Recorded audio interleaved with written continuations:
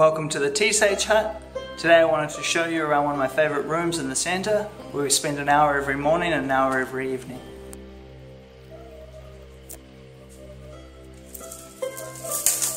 Through into the roji, it's a little bit dark,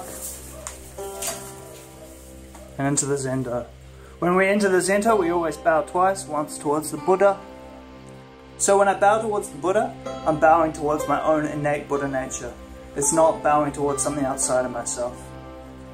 And once towards the indentation in the wall, and I'm bowing towards the indentation in the wall, I'm bowing towards this occasion, having the human life, the Sangha, and the opportunity to meditate.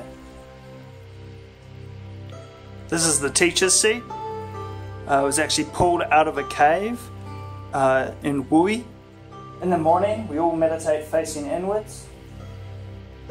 And in the evening, we all face the wall. Inscribed on our altar is Zen and Tier 1 flavor. And then we have our Buddha, made completely of very high quality Ishin clay. So also here at the foot of the Buddha, we have these Enzo cards. They're hand painted by Buddha, and each one has a koan on the back. So guests are free to take these at any time, read and reflect on them. This one says, when an ordinary man gains knowledge and wisdom, he is a sage. And when a sage gains understanding, he is an ordinary man. And then you can put them back and take another one once you're done. One other thing I really love about our Zendo is this where we store all our water. So next to me, we have this Zisha clay urn that holds all the spring water we get every week. Remember, the Tea Sage Hut is a free space to learn about tea and Zen, so there's always a space for you on our tatami.